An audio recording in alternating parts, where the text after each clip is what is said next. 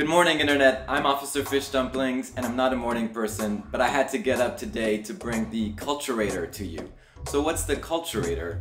Well, it's this thing that I designed that allows me to make live music video remixes on the fly just by pressing some buttons like this and tweaking some knobs.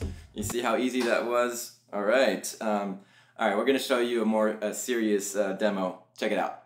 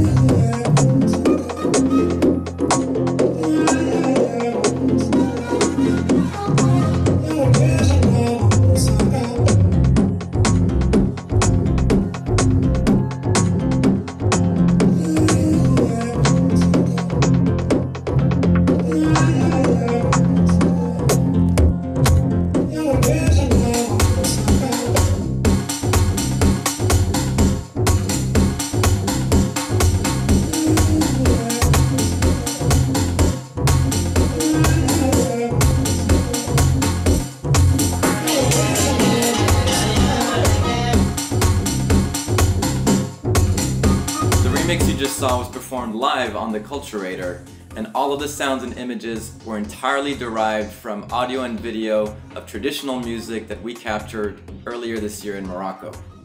So that's what we do. We go to remote corners of the world and work with traditional musicians. We record them and film them using different microphones and different cameras for the different instruments, so that not only we can make beautiful videos of the original performance, like these,